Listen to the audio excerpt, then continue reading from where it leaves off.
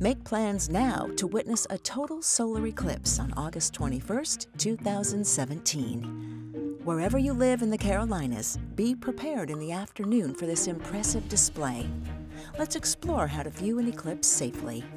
First, decide on a location. The only place to view a total solar eclipse will be in a narrow band called the path of totality. The path is about 70 miles wide. In the Carolinas, this path falls from Murphy to Charleston. All Carolinians, inside and outside the path of totality, can observe a partial solar eclipse. But be prepared. The sun shines so brightly that even if it were mostly blocked, the skies would not darken. Second, protect your eyes. To view the sun directly, you must have special protection. You must never use sunglasses or binoculars, which do not provide any protection when viewing a partial eclipse.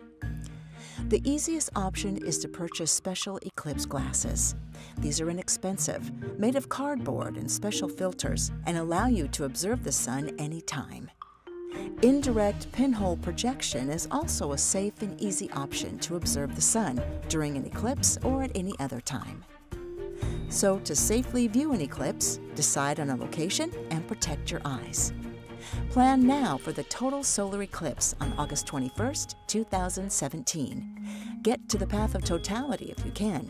But wherever you are in the Carolinas, be prepared to view this jaw-dropping event. Where will you be on August 21st, 2017?